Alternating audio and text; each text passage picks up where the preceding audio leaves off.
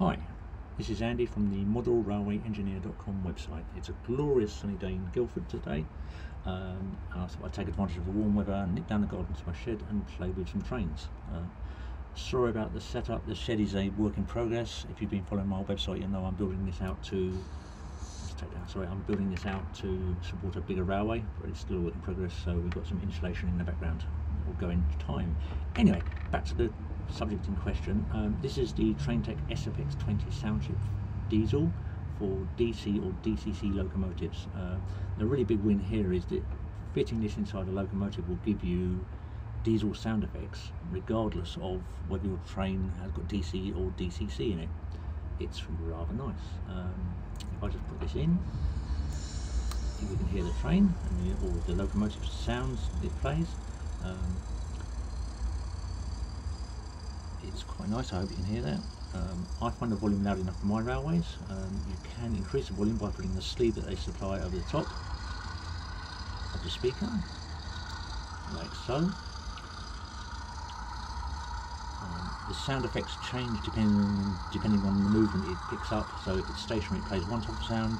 If it's moving, it plays another. This is what it thinks it plays when moving. If I leave it stationary for a minute, you can hear it stop and slow down.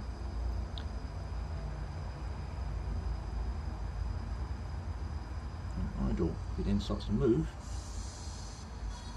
you'll get a different sound. I'll take the battery out. It will stop after a while automatically anyway, but I just want to take the battery out so not to interfere with the recording. That's it. As I said, it works in HO or 00 gauge trains. It's quite nice. I'll place it into one of my Lima diesels and see what it looks like, or sounds like.